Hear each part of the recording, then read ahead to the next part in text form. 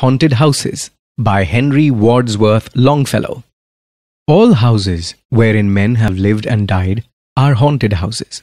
Through the open doors the harmless phantoms on their errands glide, with feet that make no sound upon the floors. We meet them at the doorway, on the stair. Along the passages they come and go. Impalpable impressions on the air, a sense of something moving to and fro. There are more guests at table than the hosts.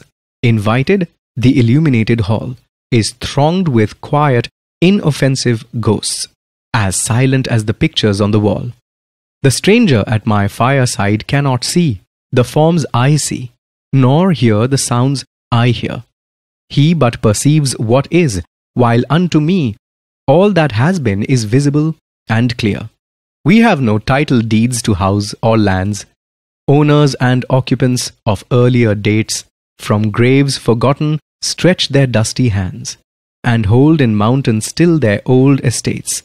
The spirit world around this world of sense floats like an atmosphere, and everywhere wafts through these earthly mists and vapors dense a vital breath of more ethereal air. Our little lives are kept in equipoise by opposite attractions and desires. The struggle of the instinct that enjoys, and the more noble instinct that aspires. These perturbations, this perpetual jar of earthly wants and aspirations high, come from the influence of an unseen star, an undiscovered planet in our sky. And as the moon from some dark gate of cloud throws o'er the sea a floating bridge of light, across whose trembling planks our fancies crowd into the realm of mystery and night, so from the world of spirits there descends a bridge of light connecting it with this, o'er whose unsteady floor that sways and bends wander our thoughts above the dark abyss.